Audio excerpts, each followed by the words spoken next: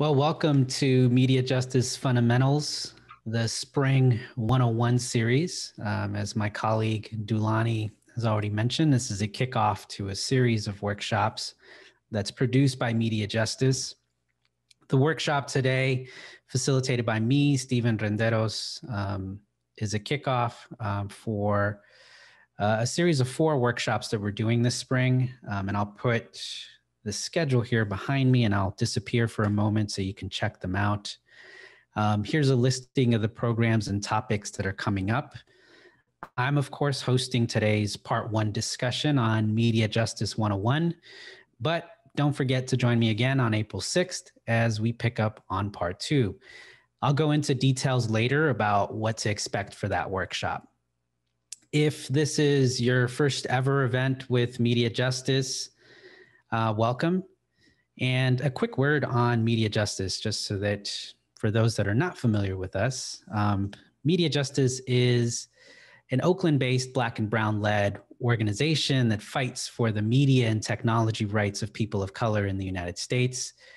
We believe that the right to communicate and therefore the right to transform our society belongs to everyone. We're also the host of a national network called the Media Justice Network. And if you're a member of our network, welcome. And during these pandemic times when we haven't had a chance to see you all, I know, at least for myself and for the rest of my team, we miss you all. So again, I'll come back on screen. I just wanted you to see our beautiful team. So again, today's topic is titled Media Justice 101 Part 1, because like a good movie, we're already thinking about the sequel. In today's workshop, we're going to go back to the past and understand the roots of our media system. And we'll be focusing on one of the earliest forms of media in the United States, the newspaper. So we'll be studying some of that history of the newspaper and the legacy of that history, which is still present today and is fundamental to why media justice as an analysis, as an organization, and as a movement exist. We're going to explore racism in newspapers, where people of color fit into that history, and how the history of newspapers gets repeated through other media, including radio and TV. Before diving in, I'd actually be remiss if I didn't give some shout outs to organizations and groups that have been very inspirational in my thinking. And so I want to give some acknowledgments here. The first two, and I'll get myself out of the way again, or let me actually make myself a little smaller. So the first two that I wanted to lift up is one, Global Action Project. They're a youth media organizing group based out of New York City, who produced a groundbreaking political education curriculum called Media in Action. This was one of the earliest curriculums when I was getting involved in the media justice world that I looked to that helped to inform my own political analysis. Global Action Project was also a member of the Media Justice Network for many years until recently when they closed their doors after many years of incredible leadership in this field. We missed them terribly, but their work is going to continue to live on in many of the youth that they impacted. I also want to shout out the Youth Media Council, which is what Media Justice was originally called, this organization that I work for. Because we're a national organization, before we were a national organization, I should say, we were an Oakland group that organized youth of color to challenge media representation in the Bay Area. YMC back then actually published a toolkit called Communicate Justice 101, an organizer's guide to strategic communications. If folks want to search for this toolkit, it's still available actually on the Media Justice website. So you can go to mediajustice.org and search our resource library, and you'll find it there. It's a ton of great tools, framing tools, analysis on how to view media. The other kind of two inspirations for this workshop, one is a book that was written by Juan Gonzalez and Joe Torres called News for All the People, and actually chronicles the history, the racial history of media, both, where, how media has been used as an instrument to, foment racism, but also where people of color's history lives within that. A lot of the stories that you'll learn here today were in this book. Lastly, Media 2070, which is a project of Free Press, but also a research essay that details the history of U.S. media participation in anti-Black racism and issues a call to action to repair the harm media institutions have caused. I would invite you all to check out this powerful essay, Dream Up Reparations with us at media2070.org. Media Justice is a group that's been supportive of this project. And this was an essay that was brilliantly written by some of the Black staff at Free Press, including at an organization called Free Press, including Alicia Bell, Joe Torres, Colette Watson, and many others. So, a lot of the content that you'll see here today is in many ways repurposed from some of these, other sources of inspiration, which they themselves have their own sources of inspiration. And that's just the way, whenever we're in a moment of teaching, I think it's important to just acknowledge that there isn't really necessarily anything new that we're putting out there in the world. A lot of this knowledge has been cultivated and passed down from one generation to the next. And I'm really grateful and appreciative for the people that have been immensely influential to me. All right, so one last bit of housekeeping before we get into it. I want to make sure that you all are familiar with the tools that we'll be using in today's workshop to make your experience as interactive as possible. Because me talking for an hour and a half would not be fun for anyone, least of which me. The first tool we'll be using is the one that you're already on, which is Zoom. And I want to kind of draw your attention to two features in particular. The first is I'd like to encourage folks to watch this workshop in speaker view. And many of you probably already are. But one way to tell if you're not is if you see a Brady Bunch kind of view where you see multiple videos or multiple boxes. You'll want to be in speaker view because most of my slides, as some folks can already tell, are just living in my background. So you don't have to look anywhere else. To ensure that you're on speaker view, this is what it should look like. And you can just check out on your Zoom screen on the top right-hand side, you'll see either something that says gallery view or speaker view. You just want to make sure that you're in speaker view. The other thing I want to draw your attention to is the chat box. And you may already actually be able to see it from within this screen. If you go towards your bottom of your Zoom screen, you'll see a little icon that says chat. If you can click on that, if you haven't already, that's a place where I'll be asking you to put in your thoughts in the chat box. So please feel free to make sure that that's open. And while you're there, why don't you go ahead and take a moment to say hello right now. All right, and here's a little zoomed in view of what it looks like. Cool. The next tool that we're going to be using for this workshop here today is Mentimeter. We'll be using Menti to collect responses from you all throughout the workshop. This helps us kind of create an environment in which it's a little more interactive and you all also get to engage with the content. There are two ways for you to get to Menti. You can either use your cell phone, and you can do this the entire time. You can just have your cell phone open with you. And if you pull out your cell phone, you can open up your camera and just point your camera at this QR code that's right next to me. Your camera should automatically take you to a website where you'll have a chance to engage with the content for today. So that's one option of getting there. But if you prefer to use your computer, you'll be receiving a link with the code to enter in the chat box. So please keep an eye out. I think my colleague Dulani is going to be the person posting into the chat that link. Either way works. Both ways will lead you to the same place, I promise you. So just feel free to use whichever one works for you. So while you're there, let's actually test out Menti to see if folks have gotten there. So I'd love for folks to go to Menti right now if you haven't already. And just a quick kind of icebreaker question here, your name, your pronouns, and your location.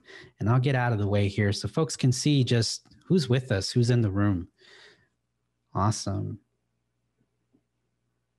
I see some familiar names. So that's wonderful. Thank you all for being there. And just a reminder, you can use the link in the chat box to get to this screen where you can enter your answers.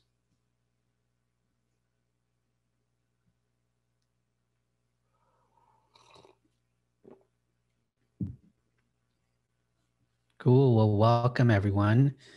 We have a wonderful representation of folks coming in from a lot of places that I'll be talking about today.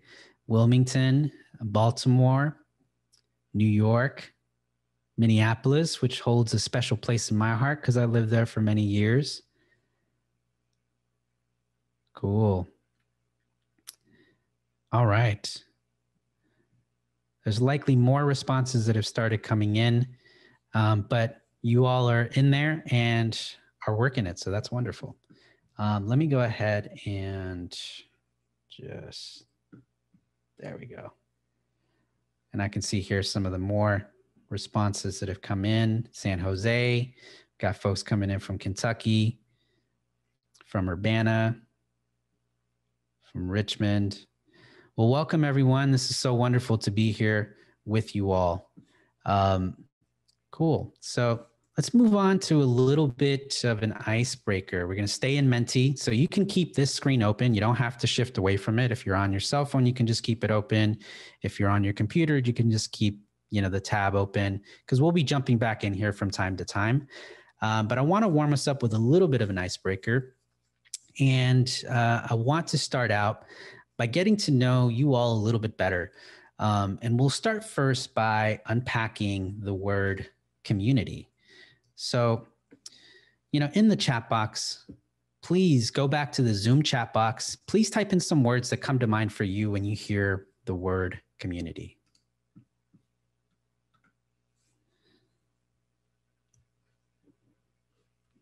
All right, I see belonging. I see group of folks. I see people. Common location. I see support. I see togetherness, trust, honesty. I see safety. I see strength. I see love. I see stability, diversity, dance. I love to be part of the dance community for sure. Power, all capitals. That's right. Resilience, complexity. Yeah, that's right. Love. Those are all great responses to this question. You can keep populating them in there. For the purposes of today, I want to give you just a finer point on the definition, but a quick definition around this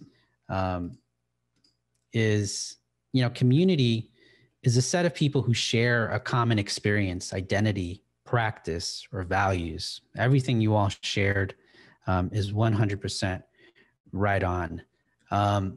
So want to get a sense, given that, what communities do you all belong to?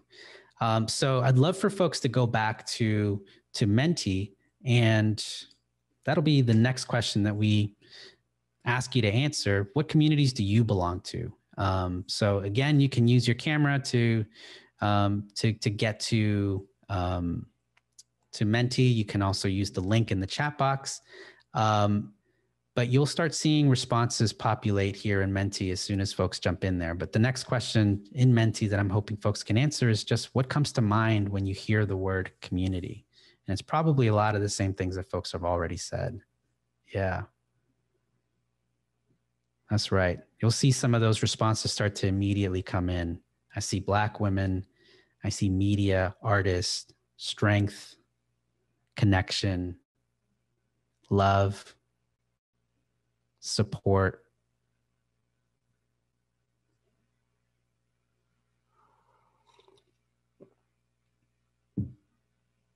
Yeah.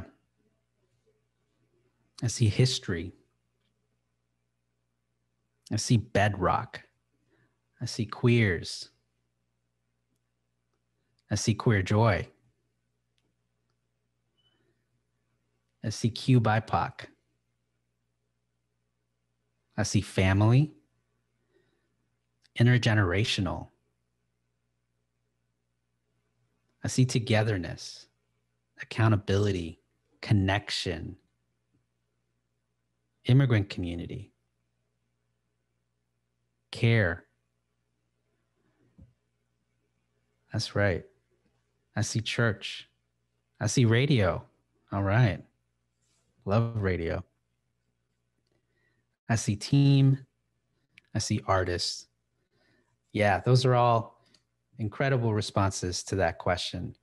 And I think it's incredible that within this virtual space that we're holding, that, so many of the communities, that we come from are represented here, just in this space with, however many of us are in this Zoom.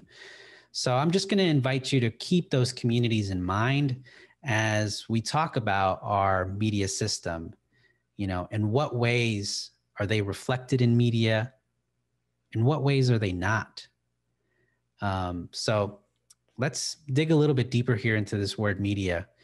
In the Zoom chat box, I'm hoping folks can just type out what comes to mind when you hear the word media. So the word now for the chat box is media. Type in some of those responses. All right, I see platforms, communication. I need to catch up here. Radio, message, power, civic engagement. Confusing. Yeah. Bias. I see books, narratives, power, powerful narratives, calm discourse, libraries, opportunity, storytelling, truth. Yep. Yeah.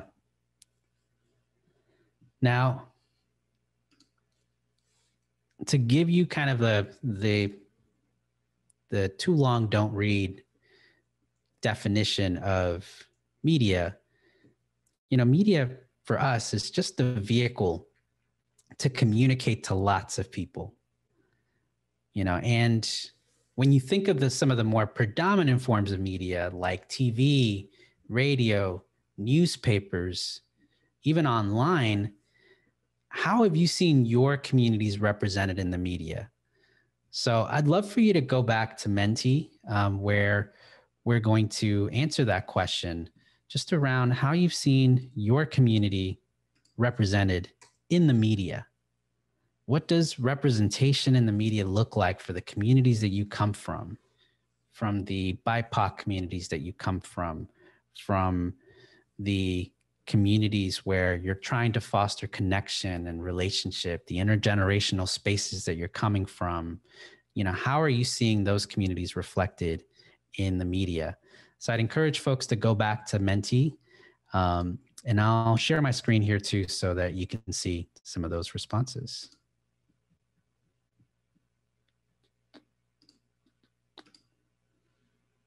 Yeah. So I see white, straight, cisgendered.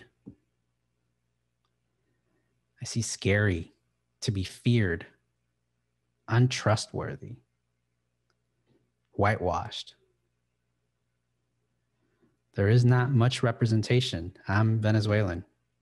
I'm Salvadorian, and I feel you. Racist stereotypes. That's right. See West Side Stories, right? And it's not all musicals. It's some of the criminality, the laziness, the uncivilized. Yeah, a lot of those images pop through in mainstream media for folks. Women are not respected, inaccurate and harmful. We're seeing queer representations that are still stereotypical, that anarchists burn everything down. Seeing hippie stereotypes, hypersexualized, unintelligent, two-dimensional, backwards, behind. You're either violent or perfectly good, right? The both extremes. Yeah. Very poor representation of Black women. Angry, hurt, struggling at the same time, always working harder than everyone. Yeah. Biased. Some folks are saying there's little to none representation. Yeah. That's right. All right, let me come back in here. So, some of the questions I'd love for you all to reflect on as we move forward in this conversation here, and I think some of the answers to this are obvious. Like, do these representations focus on strength? When we think about representation in TV, radio, newspapers of the communities we come from, are those representations that embody the strength and the good of our communities? And a lot of the stuff that you all are populating as answers here is giving us a sense that no, it's not, but there are some glimpses, right, of hope. And, question here is like, do different mediums have different representations? And frankly, who is producing the media about the communities you come from? So as we move forward in the conversation here today, it's something I'd love for folks to just be thinking about. Yes, like all those hurtful images keep being perpetuated in media, but why are they there? So I'll just close out by saying that, the media system is not like this by mistake. It is very much by design. And it might surprise you to learn that some of the media representations you all have pointed out were a fundamental part of the very first white-owned newspaper in the United States, even before it was the United States, pre-colonial, like colonial times. So here's a little quote. I'll get myself out of the way, by George Clinton. If folks are musicians here, y'all know George Clinton from Parliament Funkadelic, but he had a really insightful quote about media. He says, whoever controls the flow of information dictates our perceptions and perspectives. Whoever controls the news shapes our destiny. So that's what we're going to dive in a little bit deeper around. Let's talk about the news. And to do this, we're going to start by playing a game. You all are going to be involved in this game, and we're going to be going back to Menti for this. But it's a game I call the headlines game. And so I'd invite you folks to go back to Menti, and we'll jump into the headlines game. We're going to have 5 questions that we're going to be running through, and we'll be using Menti for this. You'll be prompted basically with a real newspaper headline, and your job is going to be to try to guess what year this headline is from. If you have any questions, please feel free to post them in the chat box, and I'll make a point now to take a quick look before I dive in. But we're going to be using Menti for this. You'll see a headline. You'll have to guess which year this headline is from. But let me check Zoom to see if there's any clarifying questions there. We do want the funk, that's for sure. The funk is within you. I love it. All right. So jumping back to Menti, if folks are ready, we are going to keep track of score here. Menti helps us do that. And I see a bunch of folks already in here, so that's awesome. But get to menti.com. You'll see let me actually move to my screen so that you can see this. You'll see in my screen that there's the menti.com and there's the code in case you need to refresh it. But I think we got a good concentration of folks in here. So let's go ahead and jump forward. And here's the first headline. All right. Now it says here, answer fast and you get more points. So here's the headline. New rioting, stores looted, cars destroyed.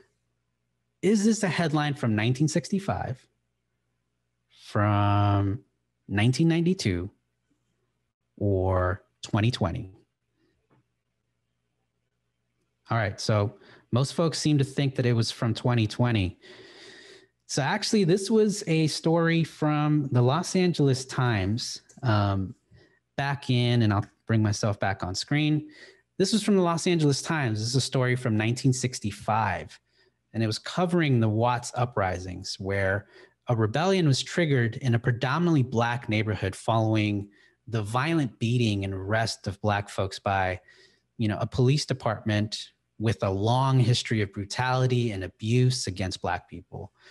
Of course, this could have been a headline describing events in the LA uprisings in 1992, which similarly was triggered by a case of police beating, and the subsequent acquittal of cops caught on tape beating Rodney King. It also could have been a headline, ripped from this past summer, where uprisings emerged after the killing of George Floyd by the Minneapolis Police Department. Stories covering uprisings have tended to frame these events as riots, first of all. And second of all, most of the attention is being drawn on the loss of property while really ignoring the loss of life or the impact to life. So that's an interesting example there. Let's jump back into the next one. Now that folks have gotten warmed up. Next headline. And question 2. And let's see. And I'll press enter to start the countdown. And the headline is this: 2 patrolmen are shot. Is this a headline from 1922, 1969, or 2020? What do you think? 2 patrolmen are shot. And let's see what y'all thought. All right. So folks are catching on to my game here. All right, cool. So 10 folks answered correctly here. That's wonderful. It is from 1922. Let me show you that headline. And it's here. So it's a little bit small. And what you see here is actually 2 different newspapers. But this was a story that was published in 1922 in the Kansas City Star, also republished in the Kansas City Times. And it detailed an incident where police officers entered the home of Frank Elliott, a Black man who was shot and killed by police. Now, according to the Star's article, the police were there in search of whiskey. This was during Prohibition, when the sale of alcohol was illegal. The story focused on the officers, with one of them, Charles Barger, labeled as a World War I hero in the story. Now, of course, this could have just as easily been the way that newspapers covered the killing of Fred Hampton, where the police barged into his home and shot him while he slept. It could have just as easily been a story from this past year where Breonna Taylor was shot and killed by the Louisville Police Department, who were in search of someone accused of selling drugs, a different, type of illegal thing in our times here today. So, you see kind of these cycles of history repeating itself through these headlines. And I think you're probably already getting the point of what I'm trying to get at. But let's jump into the next headline. Let me see if I can get back to Menti. And let me make sure that folks can see it on the back of my screen. Cool. And all right. Next one. Oh, here's the leaderboard. Okay. Well, just in case folks were wondering where you're at. All right. Luis is in the lead. Teresa is up there too. And Amanda's right there with them. Wow. We got some Stingalicious. We got some work to do, Stingalicious. All right. So let's move forward and get into the next question. Question 3 of 5. All right. Here's the next headline. Slave becomes master. Is this a headline from 1868, 1958, or 2014?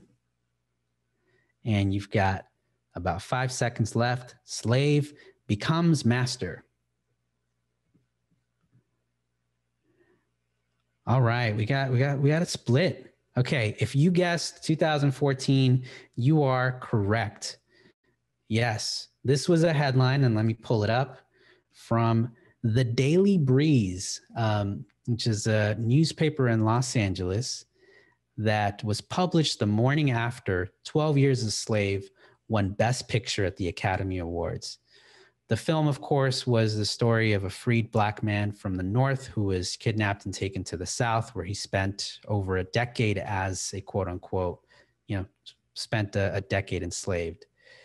This was a film that was directed by Steve McQueen, who is in the image here that we see next to this headline. That's wild that no one was like, that's not a good look. But this is what happens. But it also could have very much been a headline at another point in history, which, I think the split that we have here among the crowd demonstrates that. All right, cool. We got one more headline to go through. All right. And let's see where we're at. Question 4 of 5. And here we go. Guarding America against plague ravages. Guarding America against plague ravages. This is a headline from 1793, 1914, or 2020. Guarding America against plague ravages. What do y'all think? Okay, a lot of people thought this was 2020. A lot of people thought it was 1914. If you guessed 1914, you are correct. So this was a story published in the Ogden Standard in Ogden, Utah. And it published a story about health officials who were fighting the spread of the bubonic plague. And here we see similarities in how Asians, and in particular the Chinese, were assigned blame for the spread of this disease. And in the article, it actually states, quote, America is a land practically free from disease. Seldom indeed do the terrible Asiatic scourges cross the ocean and invade our shores. So there's a lot that's being said, even in just those 2 lines. The rest of the article is not any better. But here you get a bit of everything, from the way immigrants are blamed for the spread of disease to how non-whites entering the country are described as invaders, to how the US is somehow exceptional and these diseases never emerge from here, even though that's not factually true. This sort of treatment of Asians in the US in moments of pandemics has repeated itself over and over again. And it's largely been perpetuated through a very harmful narrative known as yellow peril. And I'll put up an image here. This is like an image that was published in an Australian newspaper of the quote unquote Mongolian octopus. And each of the tentacles, you might not be able to see it 100% well, but each of the tentacles has like a different kind of symptom or name attached to it.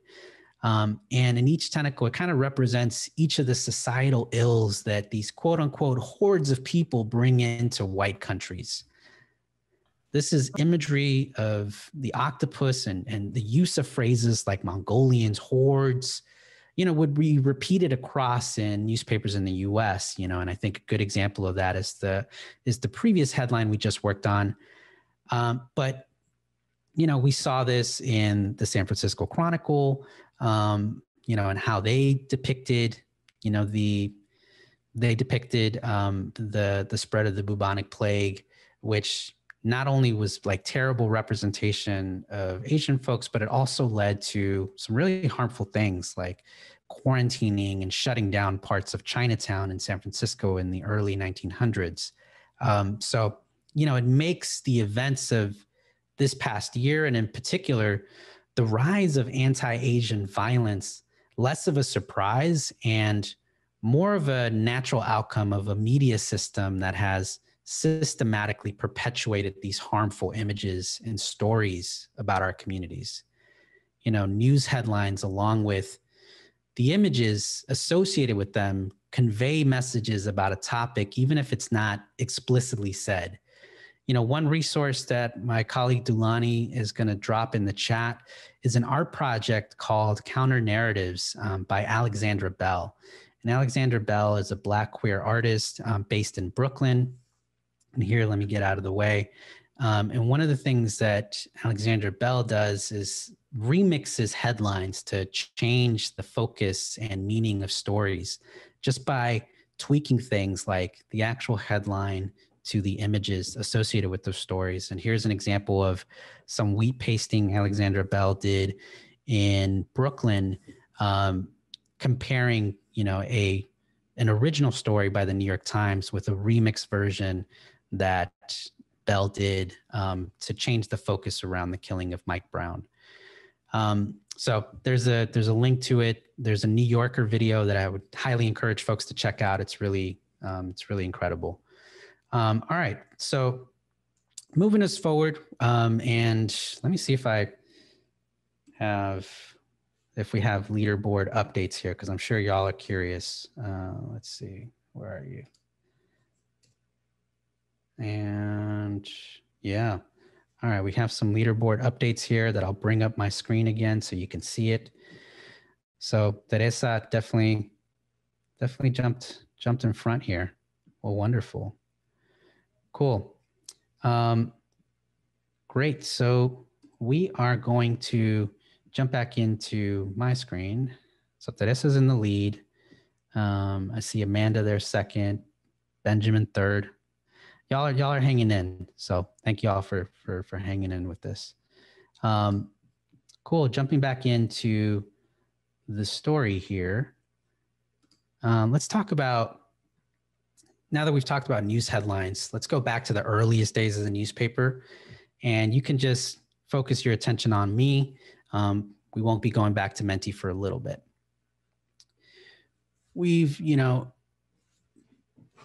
What we see in the earliest newspapers is we start to see some of the seeds of some of the terrible representations that you all have pointed to, and some of the terrible patterns we see in these news headlines starts to happen from the very first newspaper. And the very first newspaper in, pre-US and kind of colonial, pre-US was the Publick Occurrences, printed by Benjamin Harris in the Massachusetts colonies back in 1690. Now, from the very first edition, there were several stories describing indigenous folks using dehumanizing language. So one example of this is through the use of words like barbarous. And here you see kind of an excerpt of this story.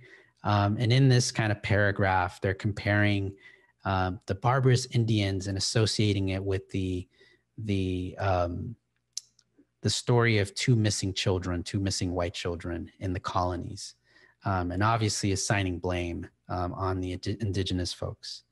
Something else we see kind of planted in this very first edition is the use of the word savages, which, as we think about representation of indigenous folks in media, this is the standard that we've seen so often throughout history. And the Publick Occurrences became, an essential kind of guide for how white settlers should deal with these tribes. Indians were described as invaders to lands that were inhabited by white settlers, which is wild to me that these newspapers would have the audacity to claim that Indians, quote unquote, were the invaders. Another of the early newspapers was the Boston Newsletter, which was published in 1704. It was one of the first newspapers that was involved in the slave trade. And I don't think I have an image of it because I didn't want to actually show you the slave ads, just because I don't think it's not any fun to look at. But this newspaper in Boston, when it was published in 1704, within the first month, ran its first slave ad. In all 18 years of its publication, there were over 60 slave ads that they ran, which we believe likely accounted for at least as many as 100 people who were enslaved, being sold. Another newspaper that profited even more from the slave trade was the Boston Gazette, which published more than 1,100 slave ads. The Pennsylvania Gazette, which was owned by Benjamin Franklin, one of the quote unquote founders of the United States, published hundreds of slave ads, which led to the direct sale of hundreds of people. Runaway slave ads were lucrative business. And some data found in the Media 2070 essay I referenced earlier estimate that there were over 200,000 runaway slave ads published during this time, seeking to help white slave owners recover human property, quote unquote. The point is this: not only did the early days of newspapers profit off of slavery, but newspapers became the sort of de facto surveillance system. And here you see history repeating itself with the way that social media companies perform in our society today, both the way that they amplify hate speech and dehumanizing language, profit off of our data through targeted advertising, while also collecting and sharing our data with law enforcement. It's an interesting parallel to draw. Another element that defined media in its early days was its role in inciting mob violence. All of us recently witnessed what happened on January 6th when a white supremacist attempted to overthrow the government, fueled by their belief that the election had been stolen, a belief stoked by a media system that perpetuated what's now known, come to be known as the big lie. Well, it wasn't the first time white people have tried to overthrow a democratically elected government, and they did so at the behest of a newspaper who riled them up. Now, I'm going to dive a little bit deep into the Wilmington race riot of 1898, but while I use this as an example, there were countless examples of where media has been used to rile up white supremacist violence, like the Camp Grant massacre of Apaches in 1871, the Los Angeles Zoot Suit riots in 1943, the violent response to the admission of James Meredith, a Black student at Ole Miss University in 1963. So there's multiple examples of where this has happened. During Reconstruction, the period directly following the Civil War, cities across the South saw major sweeping changes. Black folks, newly freed, engaged in the political process for the first time.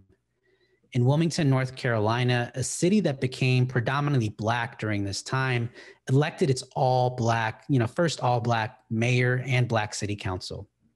Now, they did so through like a multiracial coalition of poor Black and poor white voters, which led to this kind of sweeping political change in Wilmington. They were called fusionists, and they ran on a platform of economic justice, of public education, of equal voting rights, a lot of stuff that's still relevant today. But back then there were white supremacist groups like the Red Shirts and the White Government Union who launched a campaign to drive all Black elected officials from office. They represented the interest of white planters and local business elites that saw a multiracial coalition of poor folks as a threat to their bottom line. Newspapers actually became a really effective tool of these white supremacists.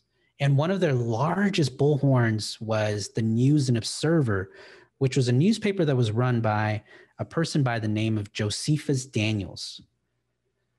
The newspaper was used to mobilize white supremacists to violently intimidate Black neighborhoods across North Carolina. Josephus Daniels himself described the newspaper in this way as the, quote, militant voice of white supremacy. In regards to Wilmington, his News and Observer published articles about the, quote, unbridled lawlessness and rule of incompetent officials. He wrote about, quote, incidents of housebreaking and robbery in broad daylight, all of which he attributed to the fact that Wilmington was run by an all-Black city council. Now, the incident that led to the Wilmington race riot involved the Black-owned newspaper in Wilmington, The Record, which published an article that questioned whether some incidents of alleged rape of white women by Black men had actually been consensual relationships. This, of course, was a common allegation levied against Black men and children in the case of Emmett Till that were used to justify lynchings by white mobs. Josephus Daniels's News and Observer responded with an article calling for white supremacists to shut the paper down. The next day, a white mob gathered outside of the Record, a Black-owned newspaper, and burned it to the ground. And actually, the image that I had here before was the image of that, where that newspaper was located. You know, the several days that followed of violence, 60 people died, 60 Black people died, and all of the Black elected officials were driven from office. All that to say, the Wilmington Race Riot was the first successful armed overthrow of a democratically elected government in U.S. history. And it's hard to ignore the parallels we see with what happened in Wilmington and the events leading up to January 6th. A media system alongside politicians with access to large bullhorns like Donald Trump and his Twitter account perpetuated this idea that the 2020 elections were stolen. They called on, quote unquote, patriots to surround the Capitol and protect democracy. And here again, we see this parallel where we see history repeating itself. All right. So I know I just probably depressed you all with a lot of bad content, but let's take a moment to actually go back to Menti if folks can. And I'll jump into just a reflection question to see a temperature check. In a word, how are you feeling after this last section about the early days of newspaper? And I'll share my screen so you can also see it here on my end, what the responses are. And again, to get to Menti, you can click on the link in the chat and hopefully Dulani has pasted that in there. But in a word, how are you feeling from this last section?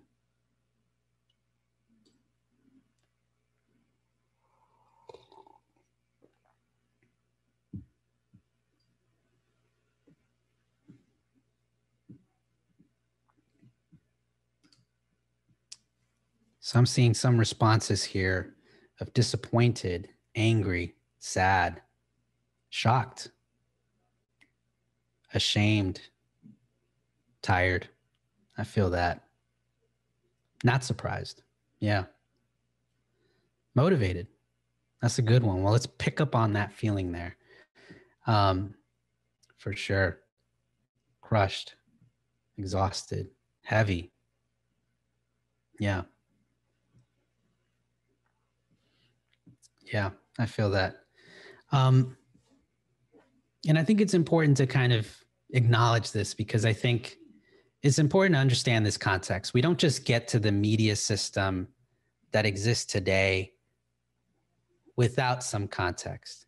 And you can see from the very first newspaper, a lot of the seeds being planted for what would define racialized narratives for generations to come. But in all of that history, it's not like people of color were simply passive.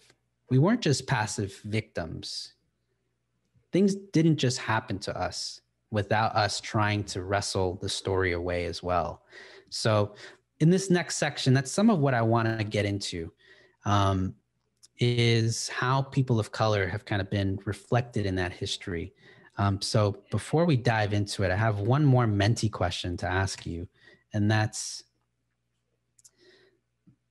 going back to the quiz. Question 5 of 5, which is what year was the first Black-owned newspaper founded? And you can take a guess what year it was. And all responses accepted. I'm not giving you multiple choices here. I'm just curious to get a sense of where you all think, when in history it happened. Did it happen in the 1700s, in the 1800s, in the 20th century? What's your best guess there? All right, coming down towards the end of time.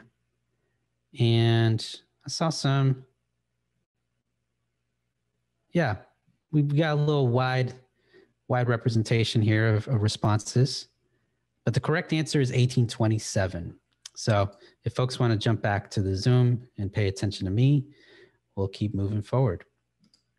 All right. So to kick off this section, I wanted to lift up a quote from someone that has been influential in my life in the way that I think about culture. And Bertolt Brecht, who was a Marxist playwright from Germany, said this thing once, that art is not a mirror held up to reality, but a hammer with which we shape it. And in the media justice sector, this has come to also kind of apply to other functions of creating culture. You know, art is one means to create culture, but so is media. So I often think about this a lot. Like, media is not just supposed to be a mirror that reflects reality, but it really is a tool for us to shape the kind of world we want to live in. And that's really the function of a lot of POC owned media during this time period. You know, the first Black newspaper, and I'll come back on screen, was the Freedom's Journal, founded in 1827 in New York City. And in their first edition, they wrote, I think, a mission statement that I think is still applicable to this day. They said, "We wish to plead our own cause. Too long have others spoken for us. From the press and the pulpit, we have suffered much by being incorrectly represented." Now, while white-owned newspapers thrived during colonial times, Black and non-white newspapers didn't fall too far behind. The first indigenous-owned newspaper, the Cherokee Phoenix, started publishing in 1828, so a year after Freedom's Journal. One of the earliest Spanish-language newspapers emerged out of Philadelphia, El Habanero, founded by a Cuban priest named Reverend Felix Varela in 1824. The Golden Hill News became the first newspaper published in Chinese in the United States when it was founded in 1854. You know, these newspapers spoke to an audience of people largely ignored by white-owned newspapers, and in many cases shined a light on atrocities that were being committed against Black people and people of color. Let's dive into an example that I raised earlier, the Kansas City Call, which was a Black-owned newspaper in Kansas City. You'll remember earlier in the headlines game, we used an example from the Kansas City Star/Kansas City Times of the two policemen who were shot. The Call's coverage of that incident was completely different. They centered the story of the victim, Frank Elliott, who was killed by the police. They questioned the version of events the police officers told the white-owned newspaper. You could see a difference in coverage as well with how they covered lynchings as opposed to their white counterparts.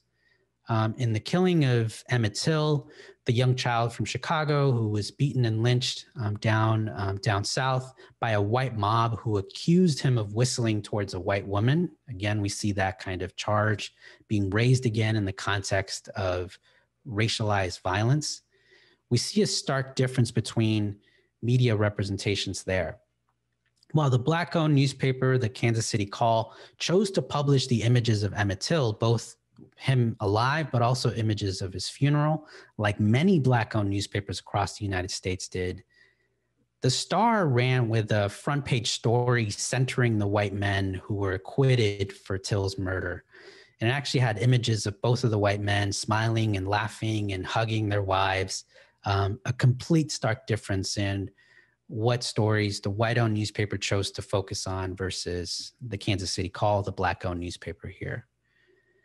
The Black press played an important role in humanizing the countless victims of white supremacy in contrast to white-owned newspapers, which often went out of their way to humanize the white perpetrators of violence.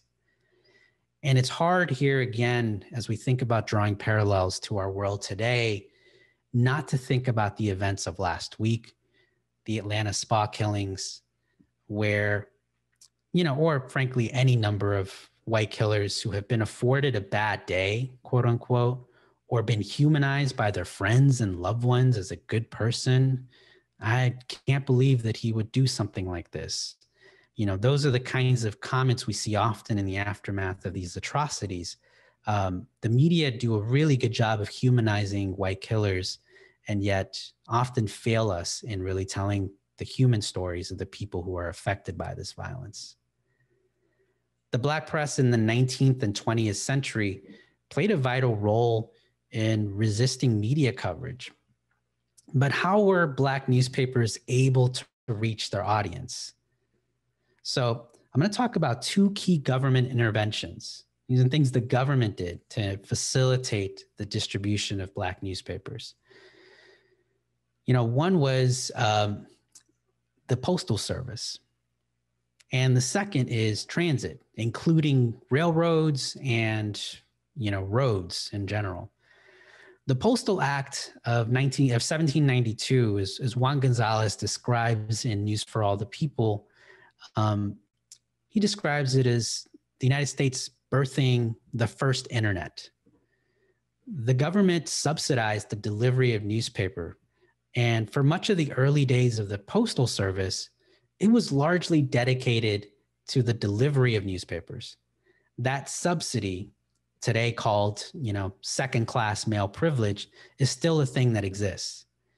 The Postal Act also prohibited government surveillance of the mail or the denial of delivery to any newspaper. Although throughout history, this hasn't always held up, particularly when it came to distributing newspapers that were abolitionists, so against slavery and for the abolition of slavery, or against content that was owned and created by Black folks and people of color.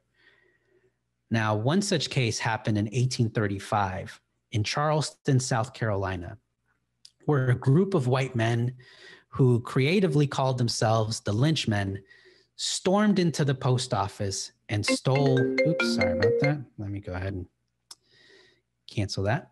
A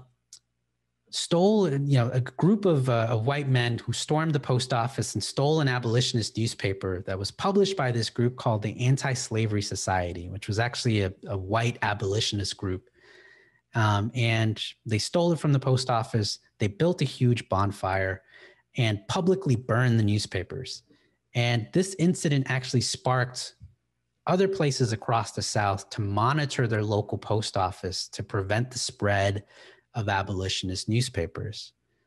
There were also a lot of white-owned distribution companies in the South who would refuse to carry Black-owned newspapers and distribute them for fear of letting Black folks organize.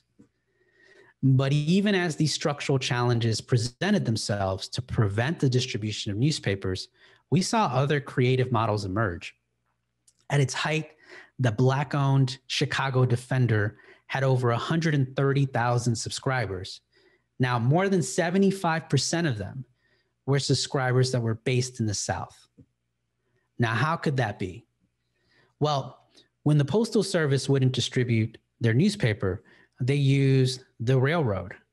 Newspapers like the Chicago Defender, the Pittsburgh Courier, the Afro-American from Baltimore used Black Pullman porters or railroad workers to distribute their newspaper in predominantly Black towns along railroad routes, which took them down deep into the South. In addition to the railroads, a lot of these Black-owned newspapers would use entertainers. So as musicians who traveled throughout the Chitlin Circuit down south to perform, they'd actually bring these newspapers with them to distribute. And that kind of, community-owned model of distribution allowed the Chicago Defender to reach as many people as it did in the South. And as Chicago Defender today is widely credited for helping to spark the Great Migration or the relocation of Black Southerners to cities above the Mason-Dixon line where they could escape a lot of the racialized terror of Jim Crow. So keep that in mind as we think about what it takes for us to not only control our stories, but also reach the audiences that we're trying to reach. Sometimes when there are institutional barriers in the way, there are alternative models of us reaching the communities we want to reach. And I think there are some incredible parallels to that today. Now let's talk about, social justice journalism. And I'll start with talking about Ida B. Wells in a bit. Actually, I'll probably talk about Jose Marti first. But in the United States, when we think about investigative journalism, the kind of journalism that exposes corruption, people often credit the muckrakers from the early 20th century as the earliest form of this type of news. A good example of this that's popular is Upton Sinclair, who wrote The Jungle, a book that exposed the terrible working and sanitary conditions of the meatpacking industry.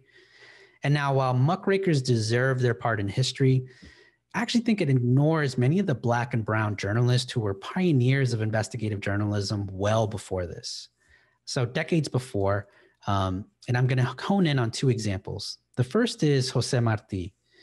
Now, some of y'all, if you're a student of Cuban history and the Cuban Revolution, will recognize this name as one of the intellectual leaders that inspired Fidel Castro and many others to fight for Cuban independence.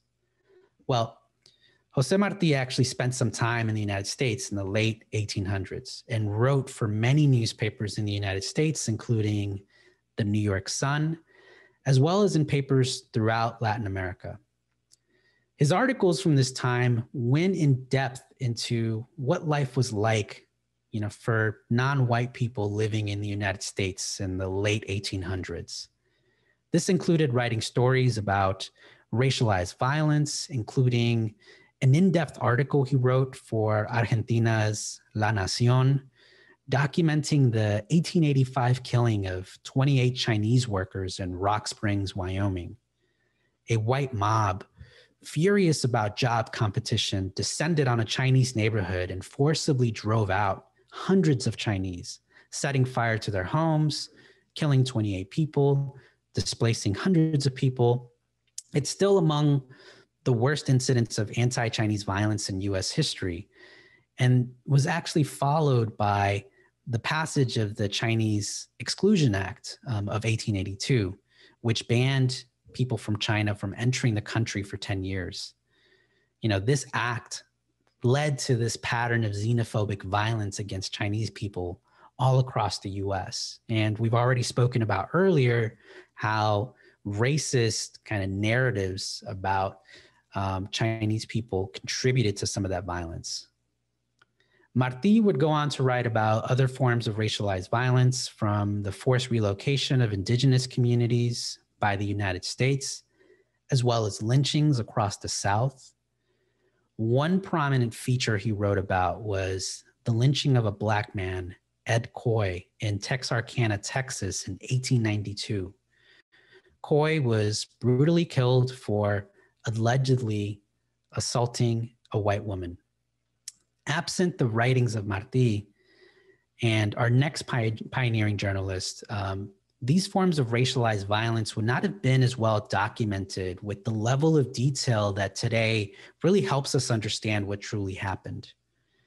I started here by saying we're going to talk about Ida B. Wells, and I'm wearing a shirt that says Ida B. And that's our next pioneering journalist. Ida was a school teacher turned journalist who became the editor of the Memphis Free Speech in 1889. Her writings were an instrumental piece of the puzzle in documenting the scale of lynchings all across the South.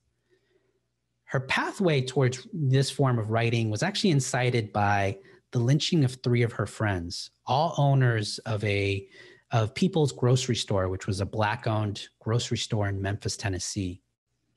They were lynched after a white-owned newspaper published a false account of an unprovoked attack by the Black men against the owner of a white grocery store that was down the street. The truth was actually the other way around.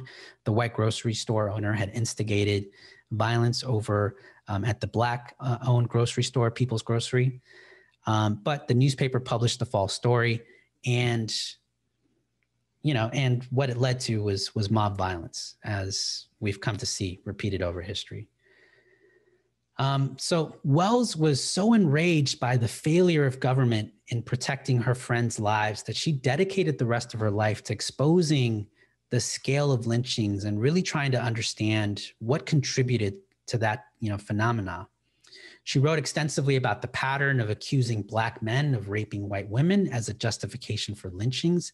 And as she wrote in an op-ed, no one believes these old threadbare lies that Black men rape white women. She believed many of these incidents of alleged rape had been, in fact, cases of consensual sex, and lynchings, from her view, were a way for Southern white men to prevent interracial relationships and keep Black men subjugated. A lot of Wells's investigative writings would actually be published into a book called Southern Horrors in 1892, and would offer one of the first deep explorations of lynchings and explore the reasons behind it. One of the cases she investigated was the lynching of Ed Coy, the same lynching that Jose Marti wrote about for La Nación. In Wells's investigation, one of the things she found was that the white woman Coy was accused of assaulting had generally been known to have been, quote unquote, intimate with Coy for more than a year, and had been compelled by threats to make the charge against the victim.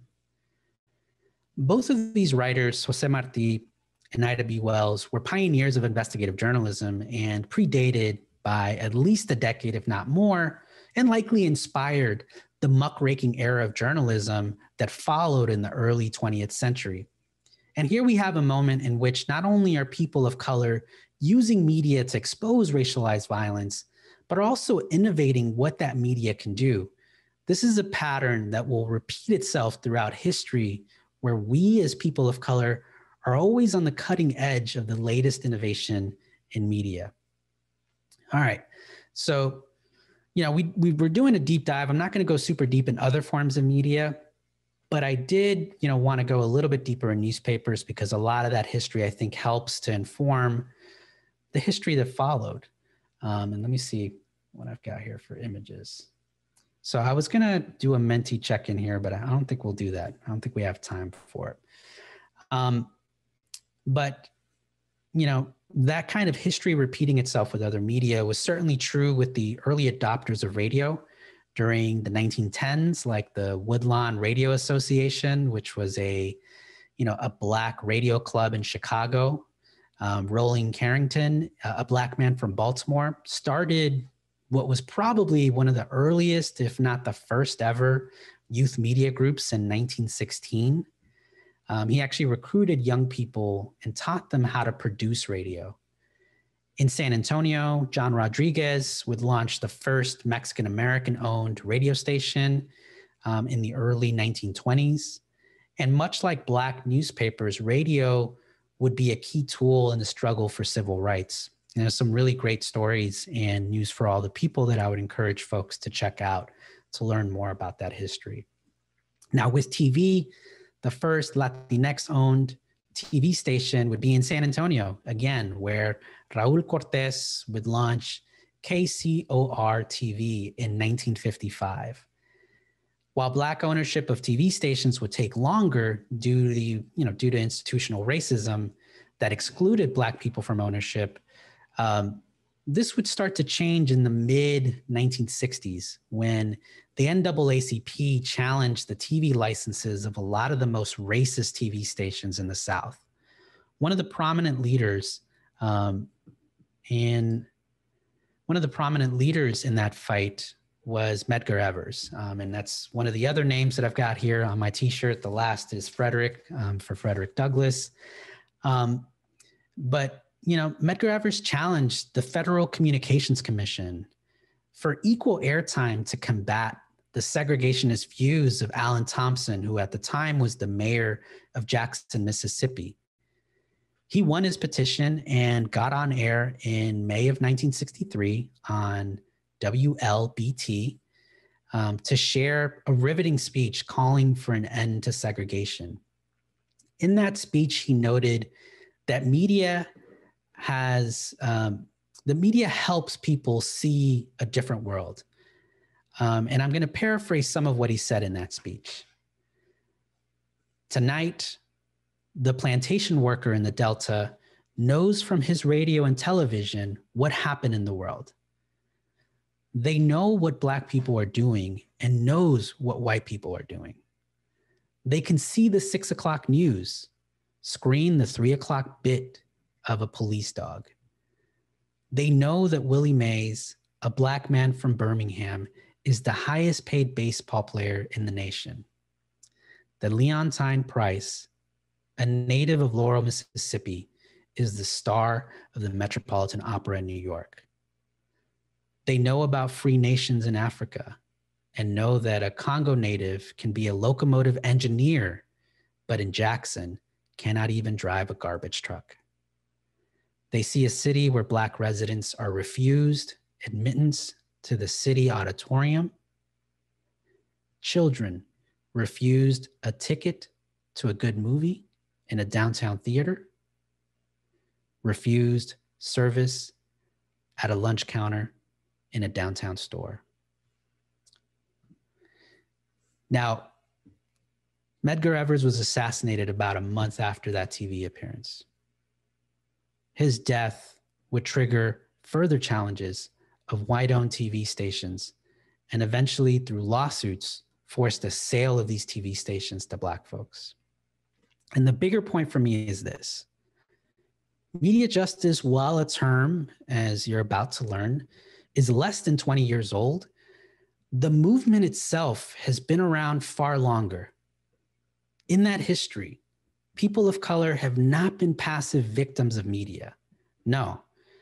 Pioneers like Ida B. Wells, Jose Marti, Robert Cunnington, the Freedom's Journal, and Medgar Evers were building this movement long before us.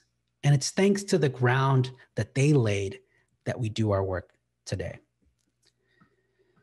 So I'd love to, before we transition out, because we've got about 10 minutes left, I want to make sure that folks walk away with a clear definition of how we think about media justice. And then we'll close out with a little eval and get you all off on time. So first off, this term media justice was coined at a gathering of media activists at the Highlander Center in Newmarket, Tennessee. And Highlander Center is a wonderful member of the Media Justice Network, the network that we host. People at this convening included Media Justice's founder, and let me get out of Malkia's way here, Malkia Cyril. But there were also other prominent media activists like Janine Jackson, Nan Rubin, Mark Lloyd, Cheryl Lianza, Makani Themba Nixon, among so many others. And it was at this convening that these folks conceived of a need for a national movement to transform our media system on behalf of people of color. This organization today, known as Media Justice, and our network, the MJ Network, were outcomes of that gathering. Now, we define media justice as the transformation of media, both visual and structural, for the purpose of social change. In this definition for us, this echoes the quote from Medgar Evers that I read a bit ago, which recognizes that media has the power to shape our society. Going back to the quote from Bertolt Brecht, a hammer with which to shape it. Now, it can do that for the side of evil, as we shared various examples of newspapers that profited off of the slave trade, perpetuated harmful narratives that justified racist systems of social control. Or it can do that for good, as we saw with the examples of the Black press. But merely telling more diverse stories is not enough. And I'll come back on screen. We believe that in order to transform media, you have to address power at 3 fundamental levels. So we have to focus on, yes, representation. We need to tell more diverse stories from diverse storytellers. And I think the history here of the early newspapers tells us that when we're in control of our own stories, we can tell more accurate narratives. That's critical. But we also have to not forget about distribution. We need to have the power to reach our audience. Now, in the 1800s and the early 1900s, when white distributors stopped distributing Black newspapers in the South, folks found another way. But we need the power to actually control the means of distribution for our stories to reach the audiences that we're trying to reach. And lastly, we need rules. We need laws that actually democratizes who can own and control our media system. And that's pretty much where we're going to pick it up in part 2. You know, we spent a great deal of time here today learning about the early days of media through the history of newspapers. And next time, we're going to flash forward to understand how the media system got to be what it is today. How is it that a handful of corporations own the vast majority of all the media that we consume? How is it that we have a handful of tech companies that actually dominate the internet space in a way that it's hard for us to not interact with the big giants like Facebook and Google and Amazon? So we're going to talk about how the internet age and the digital age has changed the movement for media justice. So I want to close this out by actually running through a couple of evaluation questions that will help us hopefully improve that next workshop and improve this workshop. So I'd love for folks to jump back into Menti, and let me go ahead and make sure I get you all to the proper screen. There we go. Let's see. So here we go. In your screens, you should see this screen that says evaluation of today's workshop. So I'd love for folks to jump in there. There's 3 statements to give us a sense of what you think. You know, did you learn a lot today? Was the workshop interactive?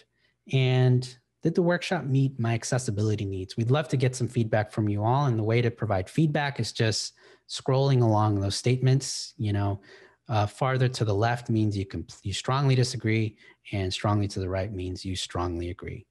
And again, this will help inform, you know, future workshops and making sure that we can make them as incredible as possible for you all. So I'll give you all a moment to respond to that before moving on to the next question.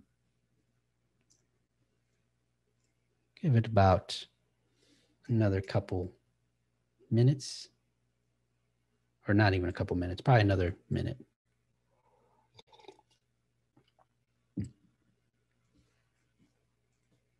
Wonderful.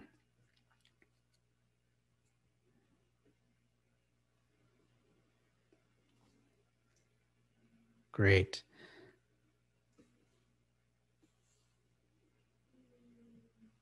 All right, another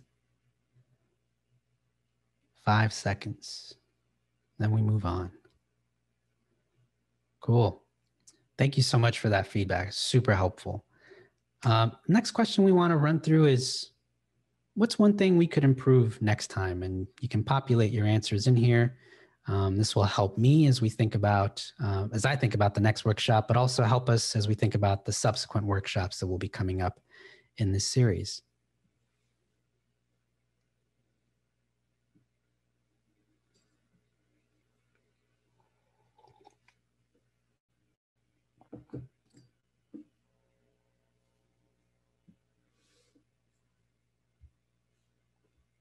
And then after this, I promise I've only got one more question to go through.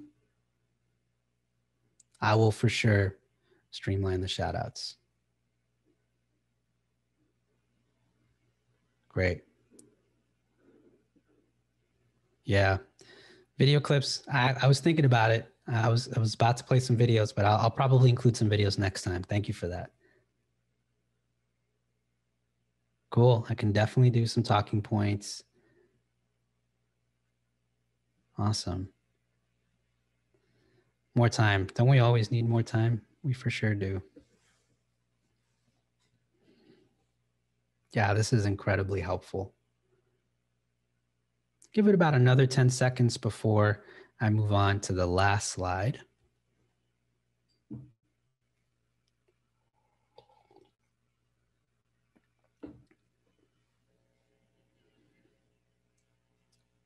Awesome. All right, so let's go ahead and jump into the last slide, which is, what would you like to learn about in part 2 of this workshop? So I said, you know, we're going to talk about how we got to this place where we're at today. But quite frankly, if there's a particular topic you're interested in, feel free to put it in here. You know, I'll figure out a way to work it in.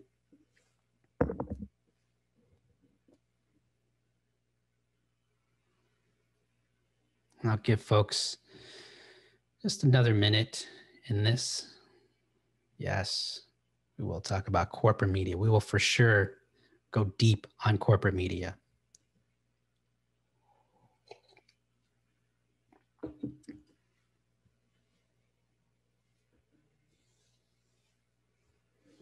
Yeah, that's a good one. Yeah. Okay. Hearing from more people we haven't heard of. Cool. I can do that. Yeah. How to affect change. That's right.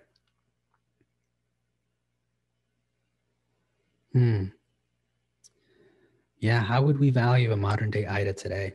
It's a good question. And I'll figure out a way to kind of speak to that next time, because I think there's actually a really good response to it. Yeah. What can we do? Yeah. Media and its role in social justice movements. Yep. Yeah. Distribution strategies. We can definitely talk about all of those things. It's super helpful, and I really appreciate this feedback. And that's, I think, part of what I'm hoping to accomplish in part 2 is to really get at, a lot of what you heard me say today is we're repeating the same kind of cycles, right? History repeating itself. And we're in that moment today where I think we can foment a type of intervention that really changes the course of the trajectory of history, of how media and technology have evolved. We've seen the same kind of patterns emerge, and we need a different way to move forward. So thank you all for that feedback. I'll just remind folks as we close out that, one, just want to thank you all for taking the time to hang with me today. I also want to especially thank the staff of Media Justice who put in a ton of work to produce the Media Justice Fundamental Series. So again, let me get myself off screen. Don't forget to join us for part 2 of this workshop on April 6th. And I highly encourage you to check out the Racialized Disinfo session that our field organizer, Aaron Shields, is leading on April 20th, as well as the eCarceration 101. If you don't know what eCarceration is, you got to come to this workshop, which will be led by our fellow James Kilgore on Tuesday, April 27th. I'm sure there are links going around for where folks can check that out. But it's been a pleasure to hang out here with you all today. I will let you go so that we can close out on time. And with that, have a wonderful rest of your day. Thank you.